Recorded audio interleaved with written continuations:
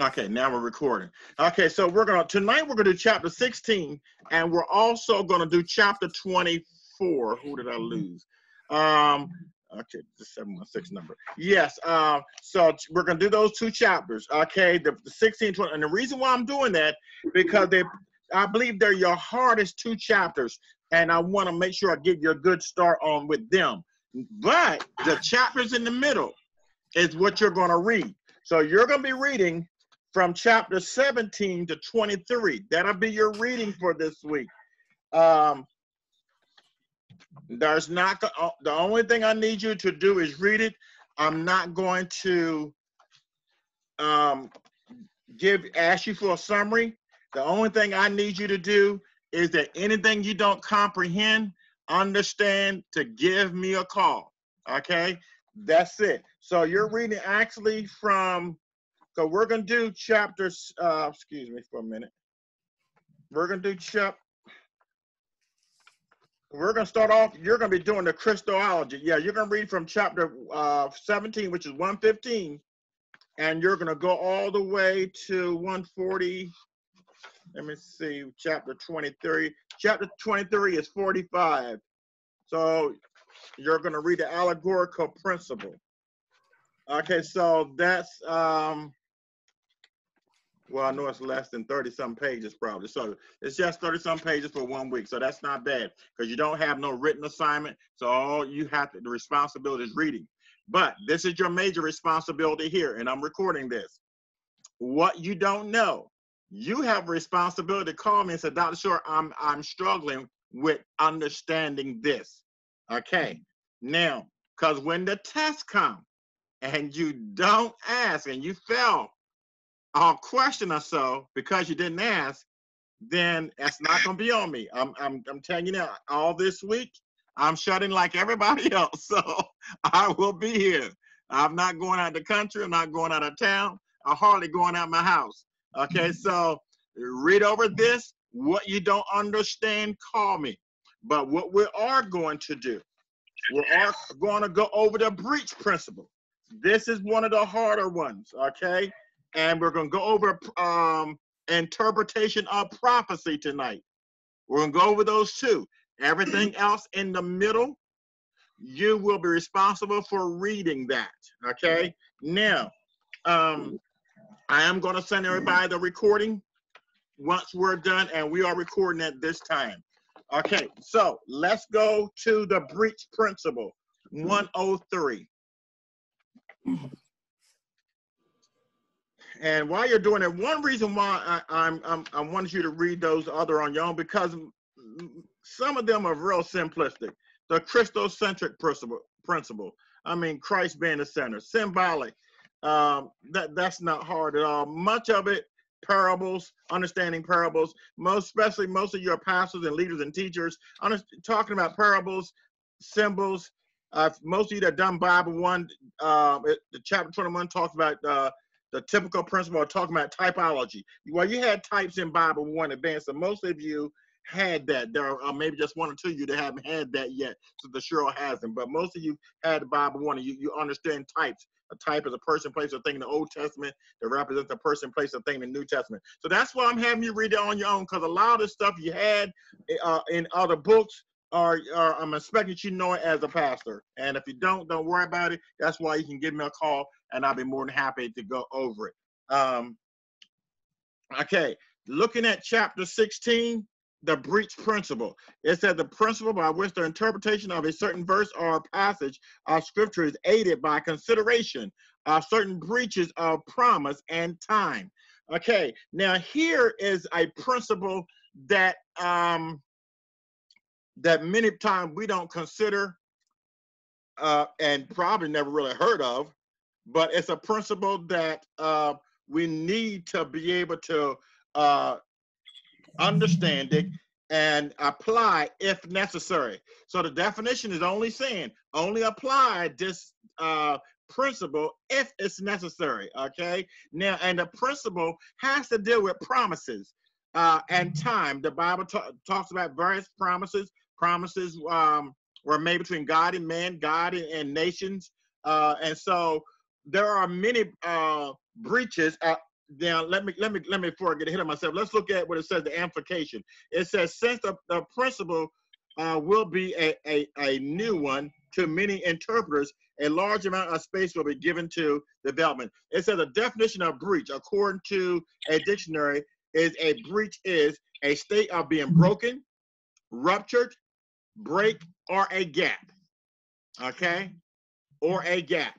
A hole or opening in a wall, a fence, goes on. A breach is also an interruption, a blank space, a breaking, or interruption in relationship.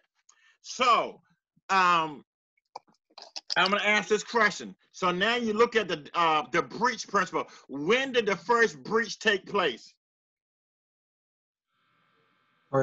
First breach, you mean a broken promise? Or, well, it don't necessarily have to be a promise, but Well, a breaking a relationship. Well, one took place with the children of Israel at that river with the 12 spies. The Garden of Eden? Okay, explain further, Pastor Young. Well, he promised them the land. They went over to spy out the land and came back, and they reneged on the part that they were supposed to do, to go in and possess the land, because they saw something that God didn't see, giants, so whatever. Okay. So they breached the promise by so doing that. So it caused a time lapse for them possessing the land. Amen. Okay. Apostle Shannon, you get ready to say something. Yeah, I was thinking about the Garden of Eden. Okay. Could that be a possibility? Because, they breached it when they, I would say, when they ate from the tree of good and evil knowledge. Okay. Yes, that's actually pretty much your first breach. Okay. Anyone else? Does anyone else think of a breach? What about the flood? When God, destroyed the people, and the flood came and destroyed everybody. Okay, but how is that a breach? Because there was a gap there, because God destroyed everybody but Noah and his family. So that was a gap. Very good. That was a breach. That wasn't something that God wanted to do, but because of the evenness of their heart, evenness of man, then there was a breach, and he destroyed, a certain generation. Okay, so I think everybody understands the breach, so that wasn't that hard either, right? So now what you have to do, though, now this is what you want to do tonight. This is tonight's homework, okay? I want you to read about the breach of promise. No, okay, on page 105, a breach of a promise concerning land there. Let me see. I think that is, you don't really have to go no further than 106. Tonight, you don't have to go no further than 106. That's it. I don't want you to get into these timetables right now. We'll get that in another course. Do not worry about these other courses. I mean, these timetables here. Do not even let that get in your head, okay? Now, so does anyone else have any question concerning the breach? There are, again, many breaches.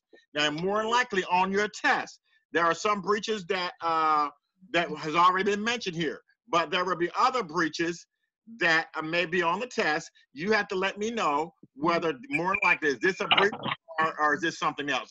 You might say, Doctor, this is not a breach at all. There was nothing about it. There was nothing broken. There was nothing stopped. And so, but again, remember what a breach is, okay? Again, it can be an interruption of time. It don't necessarily be something between a man, but God, for some reason, God halted time for some reason. Okay, now I want us to go to the very end of your book, and the interpretation of prophecy.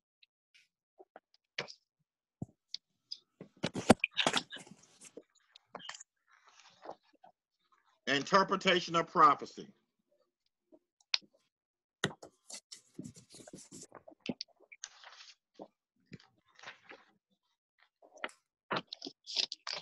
Like that's page 149. It says Webster's Dictionary defines prophecy as prediction of the future under the influence of divine guidance, act or practice of a prophet, something predicted. Now, what's important here is the fact that it says that it's an influence of divine guidance.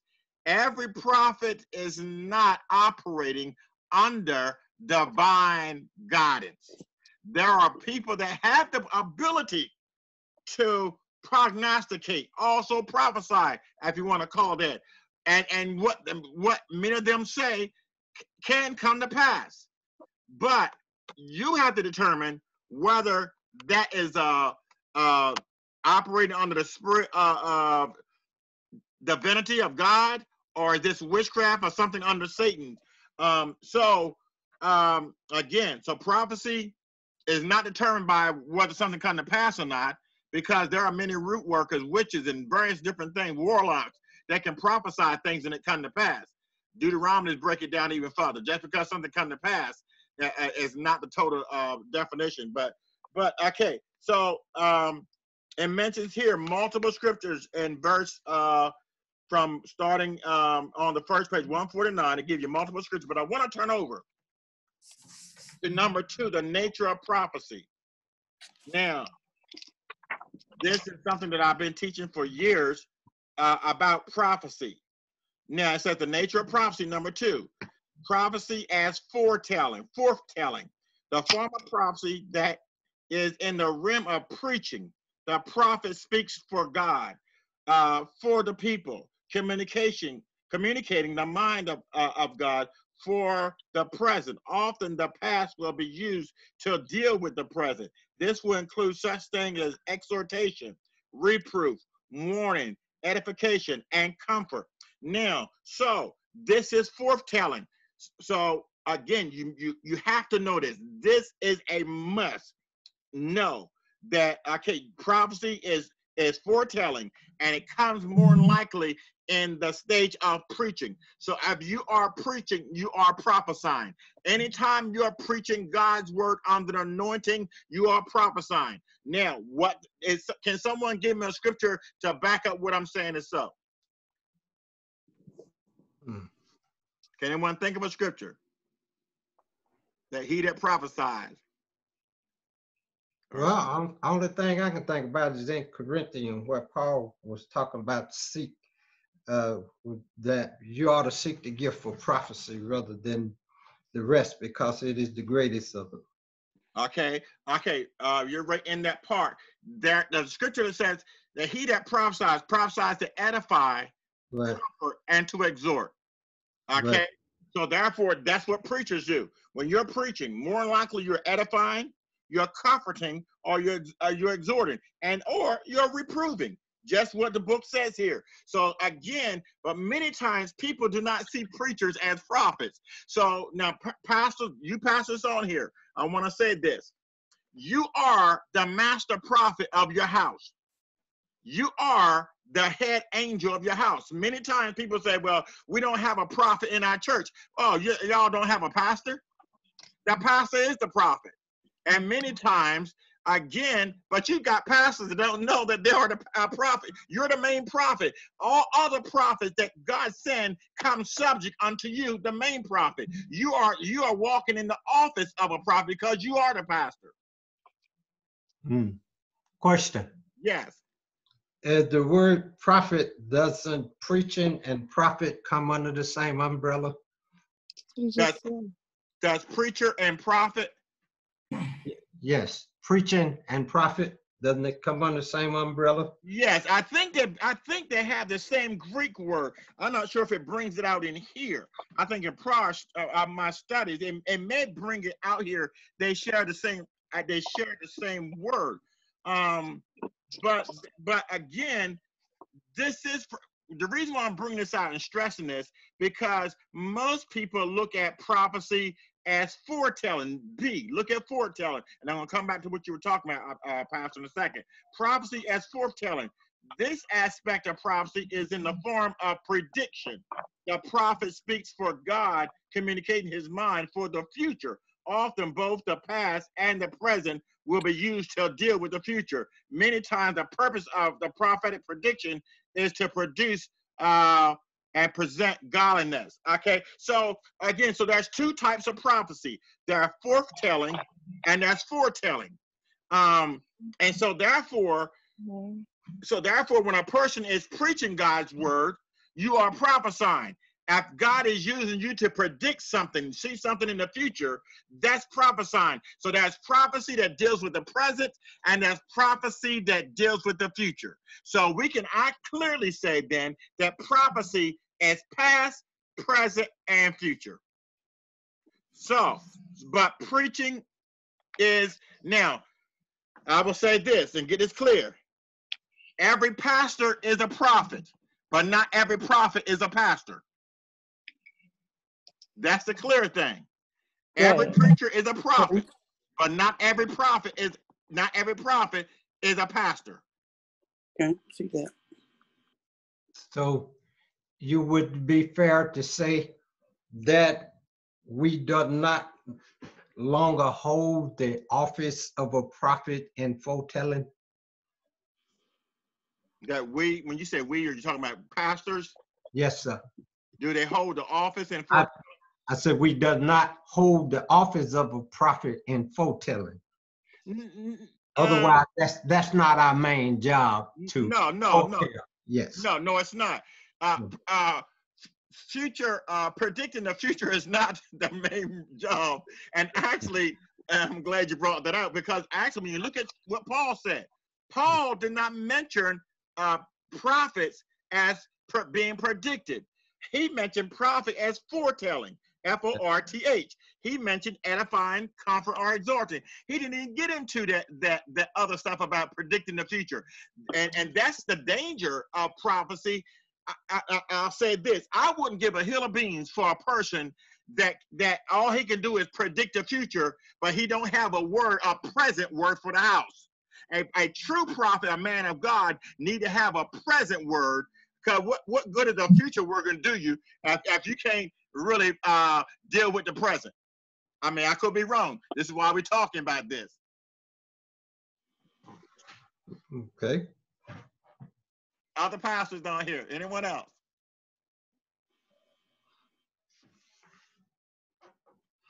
What's your thought?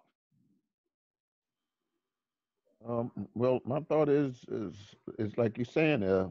We're bringing a word to the house, and we do talk about the future things that we believe that God is going to do. We always say that, God is blessing us in the present, He will bless us in the future. And could it be also because you're saying that we're a prophet is because we are uttering words, we're speaking words? Well, not just uttering words, we're uttering the words of God. What makes a prophet? You're giving a message straight from God. And we're going to be getting into that probably our next course in hermeneutics, is that when we as pastors stand in front of that pulpit, we need to be speaking not in our behalf, but in behalf of God. That's what makes it prophetic, when you're speaking in the behalf of someone else. But many times we as pastors, we get caught up, we writing our sermon out and we haven't besought God, and we're sticking on what works good for us and what sounds good. But we really have to focus on opening our mouth and allowing God to speak, even though it's present tense. We still want to be able, and again, I love sermon writing, but I believe that we need a connection with God, that when we're preaching God's word, that what on that paper is second to the inspiration that God pour in your belly. When I say inspiration, that God is speaking, when you're behind that pulpit, that God is speaking directly to you, and what He said to you may not necessarily line up on that paper at that time. You have to have a connection that if God is pulling on you, you're going to have a trust God, because now He's giving you something that's not on your paper, because on your paper you got A, B, C, D, you got things lined out. but that God can take you a different way and take you off that paper. So now you're gonna have to trust your fellowship, your relationship with God, that what he's saying to you, that he's not gonna have you sounding crazy out there in left field and leaving you lost. That's trusting God, and we're gonna get into that again. That'll be next month sometime for some of you, in a way. Mm-hmm. Yeah, but Dr. Short, I have a habit of making God my audience. You know, I always see him like he's the biggest audience than the people. You know, I'm speaking to the people, but I always say to myself, well, God is my audience because he's watching me, you know. So I kind of look at it that way. I don't know if people do. Okay, we're talking about preaching and prophecy. Mm-hmm. So anyone else, how does your preaching feel like prophecy to you? Well, I think it almost have to. It'd be kind of like Noah.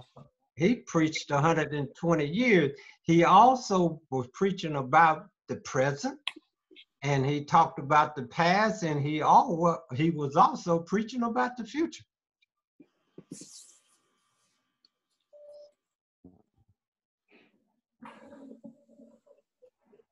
Okay, my dogs are acting crazy. I apologize for that. Oh well. Okay. He's just making sure you stay focused. That's all. Lord have mercy. Yeah, my son just walked in. Okay, but Pastor, say that one more time for us, please. I was talking about Noah. I said Noah, when he preached 120 years. He also preached about the past, the present, and he also was preaching about the future. Amen, amen. And so that's what we said. The definition of prophecy is past, present, and future. So anyone else want to speak concerning prophecy? How do you, when you're preaching, do you feel as though the Spirit of God is taking over? That your preaching feels more like prophecy? Have you had those type of moments? Like someone like to speak to that experience? Yes, many times. You know, it seems like you just begin to say things, and you be like, wow, you know, and you do begin to. It'd be something that it's not on. You don't even have it in your script, you know, and it's just something that start coming up out of you. You know, I've had that kind of experience. You know, Amen. You know, something that I wasn't even had in to talk about, and I just go there and begin to talk about it and prophesied about it, what God is doing, you know, and what He's getting ready to do. Well, you know it. You know, but I've had that experience. Mm-hmm. All right. Okay, Young, you ready to say something, Pastor Young? You know it's real when you have spent all week to prepare a sermon, and between the door and the pulpit, somehow or another your mind is completely going off on something else other than the sermon that you have prepared. So you cannot use the sermon that you have prepared. You go in a total, God brings scripture back to you that you had long forgotten about, and you preach a sermon on something totally different that you wasn't even thinking about. My Lord. Mm-hmm. Dr. Sharp. Yes, sir. In class, that the people that you're talking to will admit at some point in time that the word that they received either spoke from something that happened to them in the past, or they'll come back later and say, you know, what you were talking about on the other day, it happened, you know? So you feel it in your own spirit as you're dealing with it, dealing with your people when you're preaching to them. But and you can recognize in their faces that you said something that it hit a spot in their mind that may make a difference in their life. My Lord. Amen. I don't know if there's any greater feeling when you're preaching that you can see the people of God just eating it like, like that, and they're, especially if they're crying and carrying on, and man, that makes you and I know for myself, it's been some years since I pastored, but I remember people walk in the door, I almost want to start my sermon all over again. Like, y'all come, but anyway, now I want to shift it just a little teeny bit. I have Sunday school teachers on here.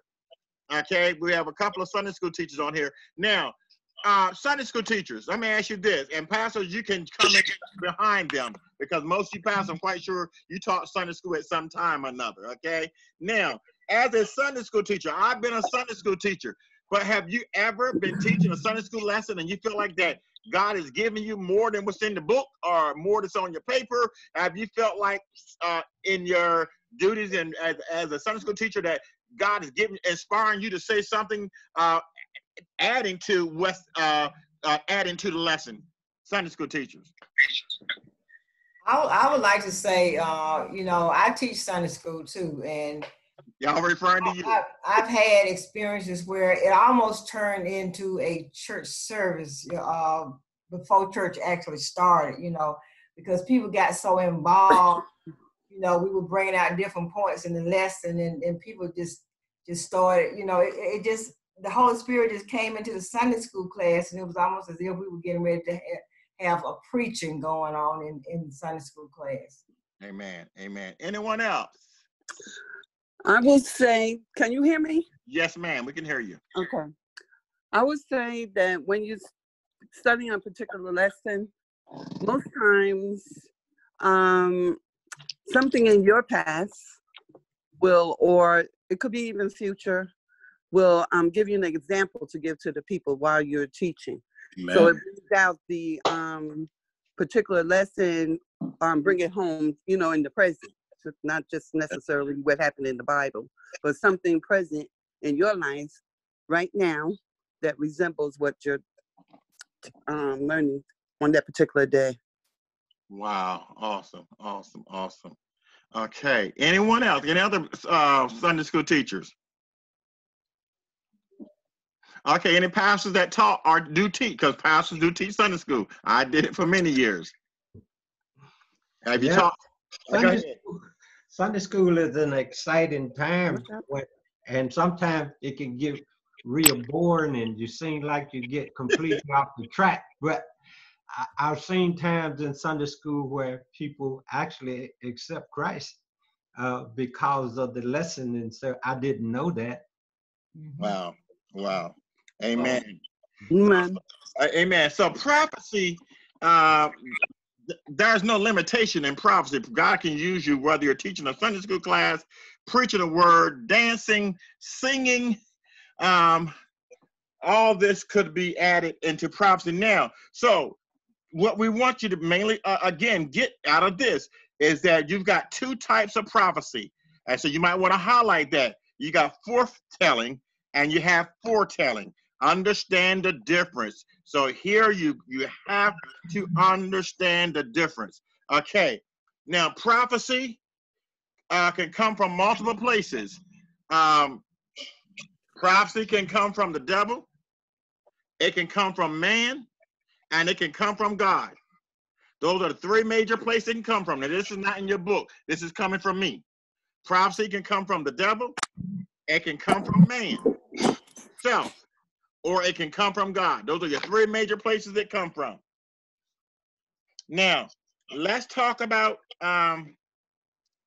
let's go down to where it says C, but we're going to go there to the spirit of prophecy, but I guess I'll read this, but I really want to get down to 2. It says, this is a defined Revelations 19:10. The testimony of Jesus is the spirit of prophecy. The spirit of prophecy is the Holy Spirit ability to come upon men and cause them to speak forth inspired utterances. Okay, the spirit of prophecy was evident in the godly line from Adam to Moses. It mentioned different people here that were used. But now let's go down to the gift of prophecy. So this is mentioned in 1 Corinthians 12:10 as one of the gifts of the Spirit. It can be defined as God-given ability to speak forth supernaturally as the Spirit gives utterance. It is seen as being an operation of the Spirit in the New Testament church, which must be exercised within divine guidance. And we're going. Now, it does mention here, Philip had 4 daughters are a possible example of the gift. Why does it say that Philip's 4 daughters are a possible example of the gift? The scripture states that they were prophecies. They prophesied.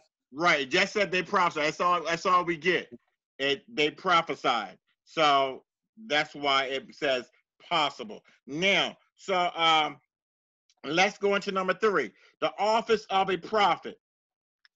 Oh my gracious, this is okay. The office of a prophet. Here's where a lot of people get kind of mixed up. And it's stated that God spoke to his people by the ministry of the prophet.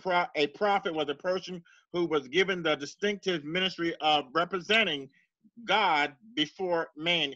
He did so by moving under the prophetic mantle that came upon him. The prophet was God's mouthpiece, or spoken through which the word of God flowed, whether be foretelling, that's preaching, or predicting, foretelling. Okay, there are many men and men of God throughout the scriptures who held this office. Again, so here the definition of an office is that when a person has a calling to do both. So as I said earlier, every pastor is not a prophet. If that prophet is not a pastor, he's carrying a gift, but he's not carrying the office. Say that again. Thank you.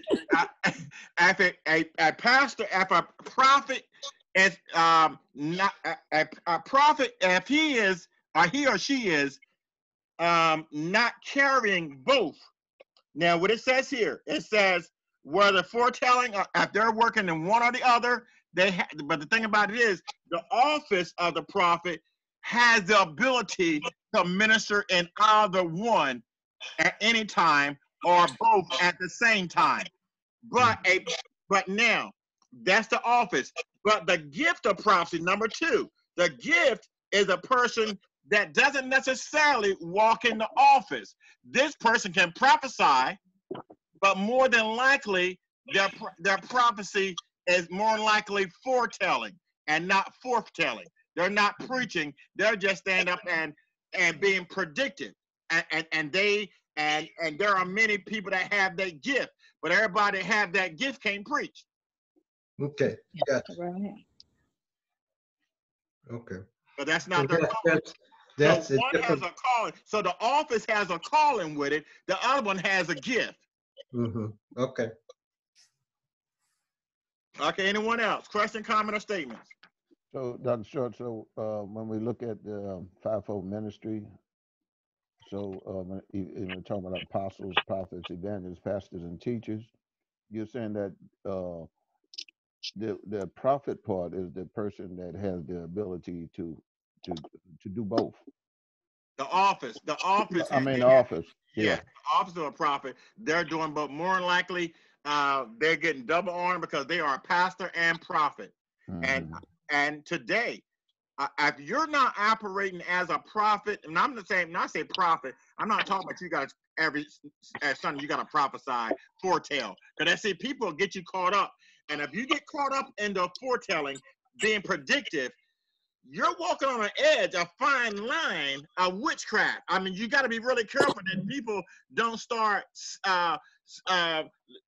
recognizing you like you some palm reader by coming up to you by saying something like this: Pastor, do you have a word for me today? Pastor, has God told you anything about me today or for me today? See, you don't want your members need to recognize that what you have is a gift. It's not something that you turn on and off like a faucet. This thing doesn't come from you. It comes from God. So I usually tell my people, look, if God give me something to tell you, I'd have told you already. So don't do that. Don't put me in a position where God gonna smack me down and things of this nature. So the prophet has a gift, but more than likely, if they're not preaching, they're not walking in the office, they're walking in the gift. So there is a difference between the gift of prophecy and the office of a prophet. Now, okay, let's go over to page 151. It mentions here, it says, in all these various periods of Israel's history in the Old Testament, there were no greater or grander ministry than that of the prophet. The prophets were noble, holy men of God. They were the representative of God to Israel, declaring his word, his mind, and his will to the nations at times in prosperity and adversity. These prophets were known under the following designations. The men of God is what they were called, the seer, interpreters, messengers of the Lord, servants, prophets. So there are various titles that came along with these men. Now, there are some prophets that just speak concerning last day. They are just what we call a last day prophet. That's all, that pretty much where God deals with them. And you'll find there are various prophets that deal in specific areas. That there are some that deal just congregationally, but God gives them predominantly just for the church. They don't deal with much future stuff. What God gives them is inside the house and not so much outside. So now, but we also know that there is, if you go to page 153, there are written prophecies. But I'm going to go back to 152. Excuse me, I skipped the page. It says prophets in relationship to king. In what way was David a prophet? Because we know he was the king, but in what way was David a prophet? He had a lot of prophetic things to say concerning Christ. Yes, David had a lot to say in his writings concerning Christ, and even much of his death and his resurrection, mainly his suffering. He talked a lot about that. He talked as though he experienced the pain of Christ in his writings. So yep. David was a king that God used under the prophetic. So we got, go down to the bottom of page 152, you got non-writing prophets and you got writing prophets. Every prophet does not necessarily minister the same way. Okay, so, but this is a huge chapter. I'm not gonna go into to the rest of this, because the rest of this, when it gets into a lot of these principles again, we will catch this in another course. So now, going back over your homework assignment, you're going to let me catch myself. Start from chapter 17, 115. And you're going to go all the way to chapter 23. Now, tonight, we done better part of an hour, but if you want to read out the rest of the prophetic, but the things that concern me that will be on the test, we talked about. We've been talked about. There's nothing else in the prophetic that you can read that's going to be on the test that we haven't already discovered. I need you to understand the office of a prophet, the prophetic gift, foretelling, and forthtelling. I need you to know the difference between those 4 things. Need to know the definition of a prophet. He that prophesies to edify, comfort, and exhort. That's when it comes to prophecy. Because again, we got other courses that you'll be taking that will cover even more in the prophetic. Understanding the anointing, we'll talk about it somewhat, and some other courses that you will be taking. Okay, is there any last questions, comments, or statements? Okay, so what we're going to do, we're going to send everyone this recording so you can listen through. Okay, but if I were you, if you got time tonight, again, look over the breach principle. There's not much of the breach principle that's going to be on the test. Okay, so pretty much want to focus on the first 2 pages of that, 103 and 104, for the most part. Not get caught up into right now the diagrams. That's for something else. We'll deal with that something else. The Christocentric principle, definitely understand that. Now, next week, we're going to go over chapter 16 to chapter 23. We're going to go through it quickly because you've already read it. And we're going to be prepared for the test for the following week. I look forward to hearing from those of you that have questions, comments, or statements during this week. Okay? Okay, so let us, we're going to dismiss, and you'll have your video within the hour. Within the hour. Father, right now, we thank you, God, for this opportunity to come with the people of God into your word. And God, as we study to show ourselves approved, right, divine, and word of truth. God, we thank you for what our ears have heard, our hearts have felt. We thank you for the lessons learned. And God, we ask that you will bless those, dear God, as we continue, dear God, to show ourselves approved. In Jesus' name we pray. Amen. God bless you. And we'll talk to you. Good night. Good night. Good night, everyone. Good night, everyone. Stay safe. Good night. Stay safe. Yes. Stay safe. Stay prayerful.